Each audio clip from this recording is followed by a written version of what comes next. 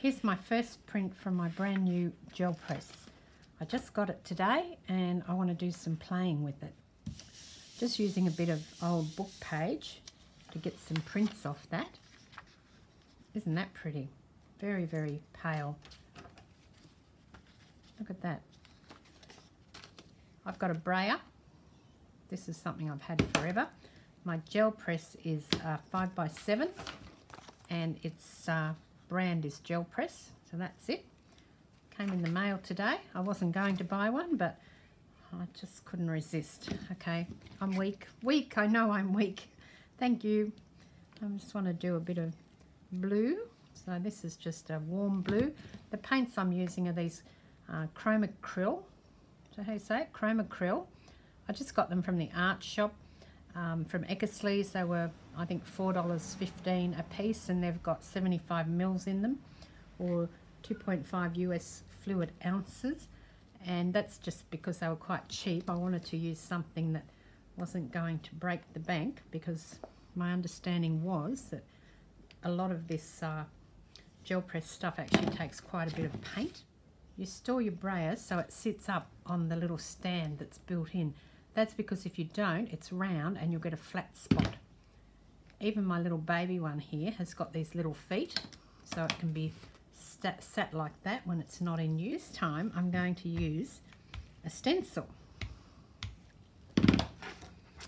And what I've done is I've made my own stencil. So I saw some stencils, I've got quite a few of them, but I thought, you know, I've got this piece of, it was a divider, so it's quite thick. I don't know what you call it, this stuff. Somebody will leave me a comment and tell me what that is. And I just cut some shapes out of it. I thought, oh, that's cool. I'll cut some shapes and see what happens. So I'm going to lay this back down. I've only used a gel press once, and that was last week. And I thought I was not going to get one, but yeah. Look at that, just like I bought one. How's that? That's pretty cool. The other good thing is when I take that up and move it off, I can actually, I'm not sure it's going to come out on there, so I'll do a new sheet. If you lay that down again, just give it a bit of a rub and peel it off. Look at that. Ah, there's the first one, and that's the negative.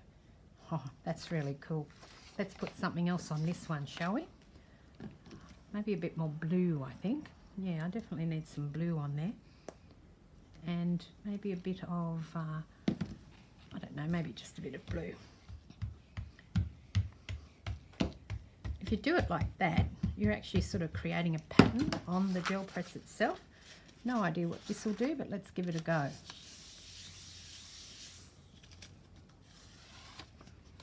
See how I've got like a pattern, whereas before I had quite smooth thing.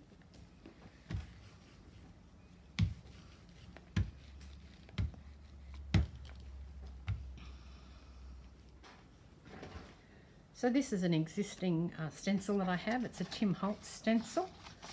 It's got stars on it.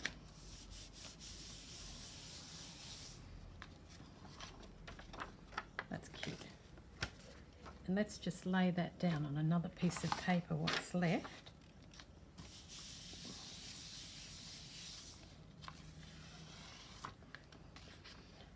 We've got the negative and the positive of that. And these are just basic student grade colours. I do have some proper acrylic paints, but you don't want to put that down when you've spent a fortune on the acrylic paints for doing other work with, and suddenly you're using them on the jelly plate. You smooth it out. See, last time I did it so it was all bumpy. This time I'm trying to get a bit of a smoother finish.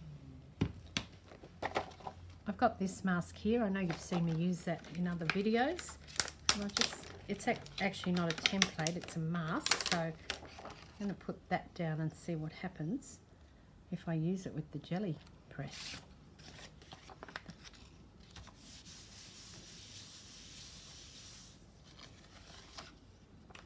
Oh, that's way cool, isn't it? And even if you don't want these yet, just hold on to them if you're doing this sort of thing, because you'll find that you'll be using them at other times, I'll just do one on the back of this, and you can decide which one you want to use. There you go, that's really nice too. I've got this stamp, it's just a stamp of faces, so I thought I'd give this a go and see what sort of effect we get if I just stamp on there.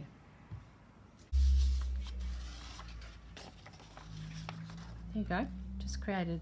So what it's done is it's lifted some of that paint off the gel press, and it's left me with that impression. Here's some other tips. Let's see how these ones go. So this is an embossing folder, a Cuttlebug embossing folder, and I've been using it in my pottery, so it's pretty dirty. But I wanted to see if I lay that down, and now I take an image of that. Oh yes, look at that. I've pulled out one of my nestability dies. I'm sure if you're a crafter like me, you've got lots of things in your drawers and you think you might not use them anymore, but I'm just working out things that I can use. I'm just sort of thinking, what else do I have in my drawer? Put this down. Put it face down so the flat sides that on the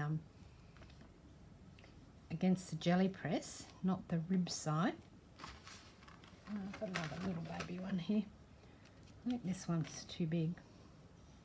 Yep. And then I'm going to do that transfer.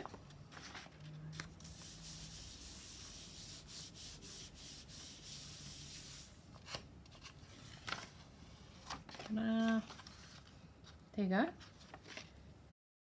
Thanks for watching, guys. This is Deborah. Till next time, cheers.